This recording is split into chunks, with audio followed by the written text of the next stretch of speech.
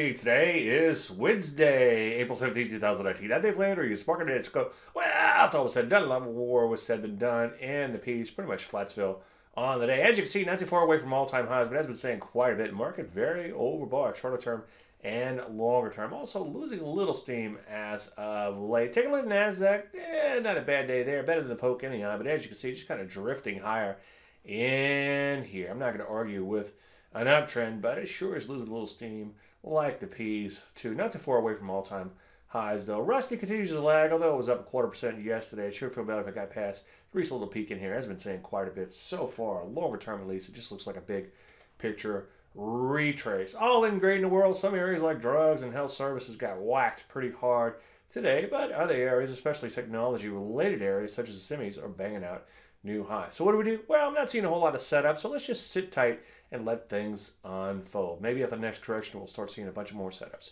Any questions, as usual, Dave, DaveLandry.com. I'm Dave Landry, and you heard the Market Minute.